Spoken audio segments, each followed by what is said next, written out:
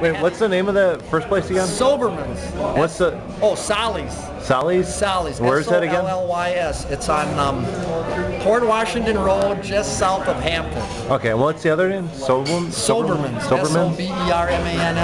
Okay. And that's on about 20th and St. Paul. Okay. Best hamburger? Well, that's what it says on their T-shirts. And like the kid said, well, I said, which? He said, I'm from Glendale, so I know about Sally's. So I said, this was before I ate. I said, which hamburger is better, Sally's or Soberman's? He said, well, each has their own special attributes. Like, you know, like if you like butter and grease, Sally's. If you like really big, meaty, thick hamburgers with bacon and 3 kinds of cheese and jalapeno peppers and a whole bunch of other junk, Soberman's. All right. So